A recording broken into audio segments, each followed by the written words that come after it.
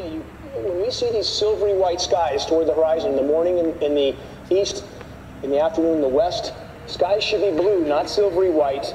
And the bottom line is, even when you don't see the horizon-to-horizon trails, we are absolutely still being sprayed. When you see even the shorter, bright trails, still aerosol disbursement. I challenge anybody, look at the high bypass turbofan jet engine, which is all tankers and all commercial carriers. 80% of the air that passes through that engine is non-combusted. That engine by design is almost incapable of making any type of trail.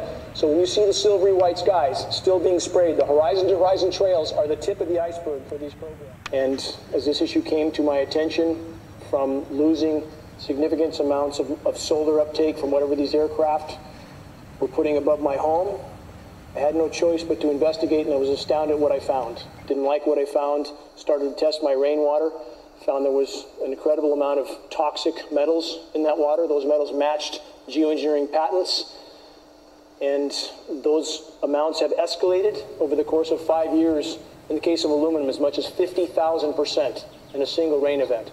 We don't have that option anymore. Ignoring this conversation won't make it go away.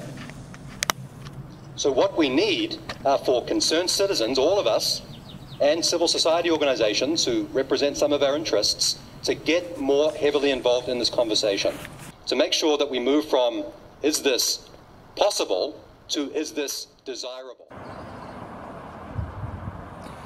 Okay, so I can hear them spraying overhead.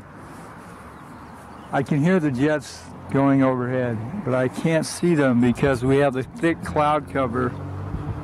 And if we look off the coast, we see the lininess to this.